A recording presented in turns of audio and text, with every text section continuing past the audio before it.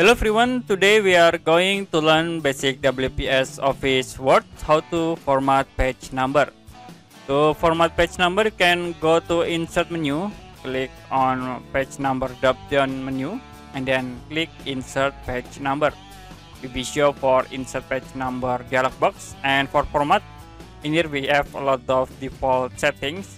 As example, I will use this page 1 of X and click OK. So it will appear in the bottom. You can see this page 1 of 2 because we have only 2 pages in here. To change the page number, you can double click in here and then click page number format. In the top format, you can set again, like I will set into 1/X.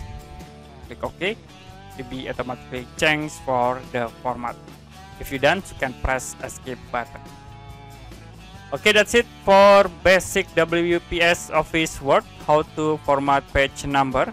And if you have any question about this tutorial, you can comment below this video.